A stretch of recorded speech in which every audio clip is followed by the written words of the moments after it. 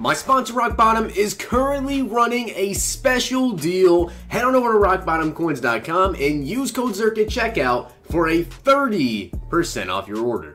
The whole thing wobbin'.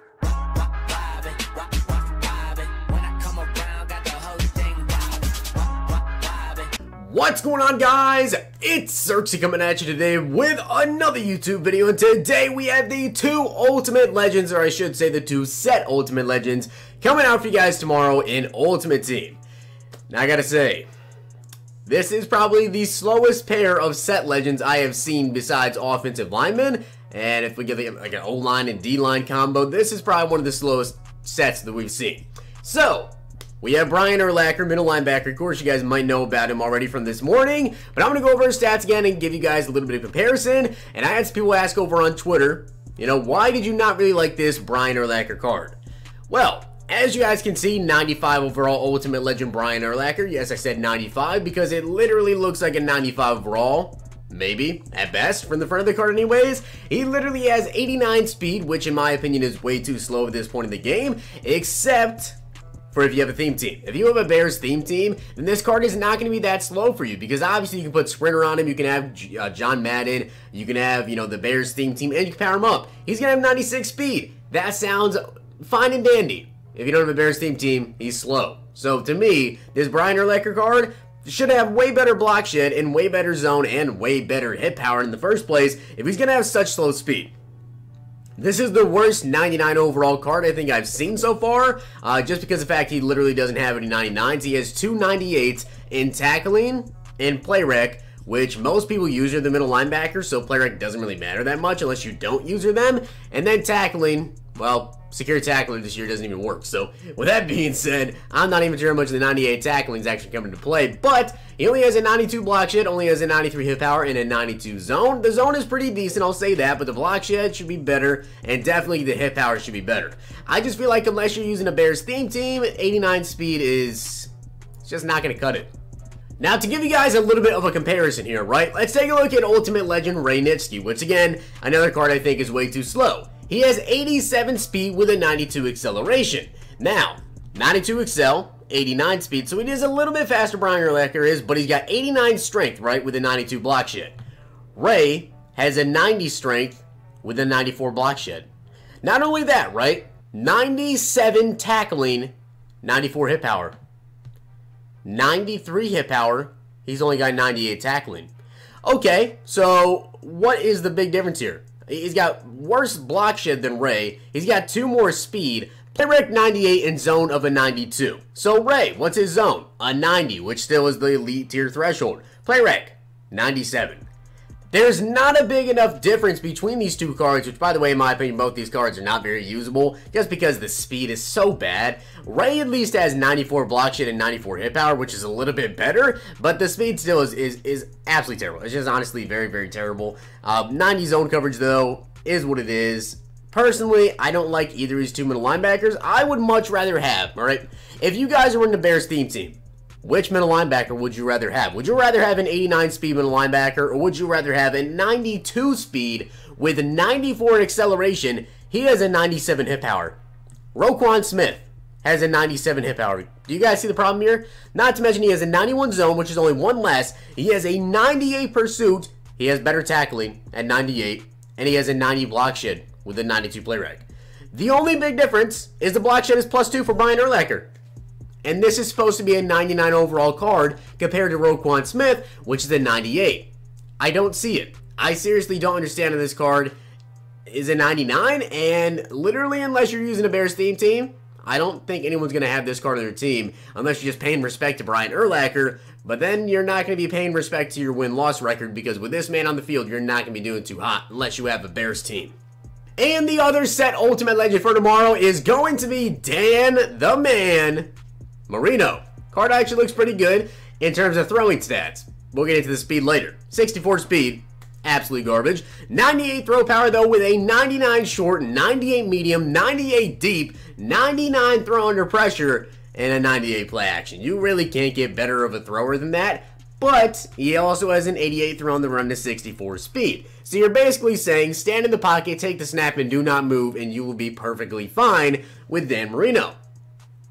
Now, obviously, there are certain chemistries you guys can get that can boost, like, if you put Go Deep on him if you want. You can get his throw power and his deep up. And then if you also have, like, John Madden, I believe you... I mean, John Madden, I'm pretty sure will get you everything here. So, yeah, everything will be 99. If you have John Madden, you get one throw power, medium, deep, and play action. And then all you got to really worry about is his speed and his throw on the run, which if you want to put a chemistry, I think there's a chem to get a throw on the run as well. I'm pretty sure there is. So you can get that on Dan Marino if you want. Now, let's do a little bit of comparison here. Dan Marino versus Tom Brady. What's the stat comparison here? So, 67 speed, right? Obviously, Dan Marino, 64 speed. Not much of a difference there. 98 throw power, 98 throw power. Now, Dan literally has 98 of essentially everything. So, 99 short, 98 medium, 96 deep. Take a look here, 98, or actually 99 short, 98 medium, 98 deep. So, in terms of being a better passer, he actually is a slightly better passer there. But, throw under pressure, 99. Throw on the run, 88. Throw on the run for Tom Brady is a 91. Throw under pressure is a 99. So, they both have 99 throw under pressure. Throw on the run is a little bit better for Brady. But you are trading some of that throw deep, which, I mean, like I said, if you just put Go Deep on him, you're going to have 99 for that. And 99 throw power. So, if you were choosing between Tom Brady and Dan Marino, in my opinion, I'd go with Tom Brady. Just simply because of the fact that both of these guys can get 99 throw power, 99 short, medium, deep, and also 99 play action, I believe, for Dan Marino. But Tom Brady has a little bit better throw on the run, and he's also slightly faster. That's the only reason I would actually go with Tom Brady. Now, another quarterback, maybe a little bit of a cheaper option here would be Nick Foles, but he doesn't have as good of throwing stats as Marino. Obviously, he's only got 95 throw power with a 98 short, 96 medium, 93 deep with a 98 throw under pressure, but obviously, with Nick Foles, he's got the speed. He's got 76 speed and an 80 acceleration.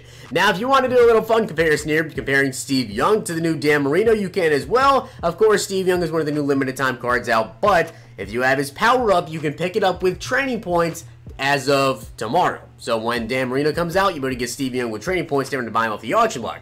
Now, in terms of are you sacrificing a ton of throwing stats for the speed? No, you're really not. I mean, 95 throw power, 96 short, 95 medium, 95 deep. That is definitely good enough to compete online, especially if you put Go Deep on him and get his throw power, his throw deep up to 99 after you power him up, and then just get his throw short and throw medium up with John Madden or maybe some other chemistries as well. He's got 96 throw on the run, and he's definitely got very good speed at 89 speed, but the majority of people still... Everybody's using Michael Vick. That's just how it's going to go now. At this point in the year, everybody's using Michael Vick or Lamar Jackson, and I don't see why you wouldn't, honestly. They're both not even the most expensive quarterbacks in the game, and in my opinion, Lamar Jackson actually might be the best quarterback in the game. I know Ultimate Legend Michael Vick is also extremely good, but in terms of the quarterbacks that I've played with, I feel like Lamar Jackson actually has played better for me, but a lot of people still prefer Michael Vick.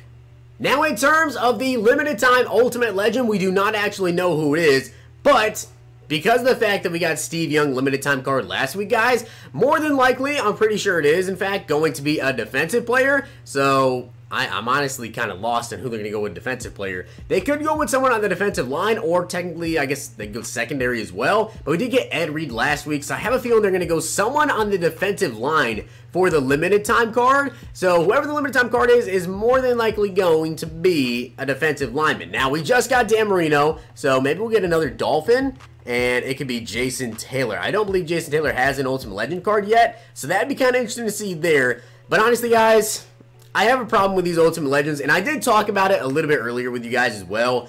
But my issue with Ultimate Legends this year is the fact that it is only April, and they've released all of the good Ultimate Legends. Now, that doesn't sound like a bad thing, but it kind of is. The reason it's a bad thing is because with all these Ultimate Legends coming out, I feel as though they're going to leave us in a dead period of Madden. And if you know what that means, basically, about mid-July every single year, they actually decide to just kind of like pull the plug on the current Madden and tell you, hey, next Madden's coming out in 2, 3, 4 weeks, whatever. And you basically have that long of a period with no content, but then they start to reveal news about the next Madden. But with them dropping all of the good Ultimate Legends earlier in the year, we're in for two things.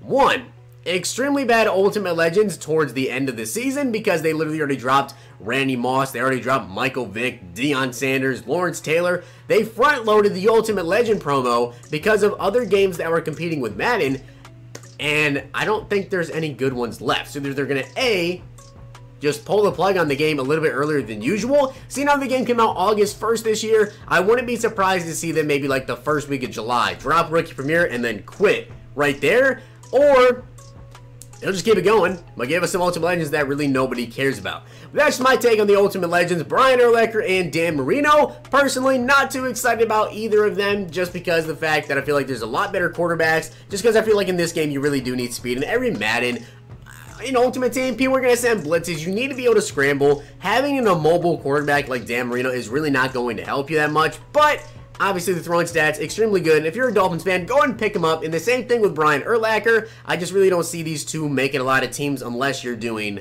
theme teams. But I hope you guys did enjoy the video. And if you did, smack the like button, subscribe, and comment. I'll see you guys next time.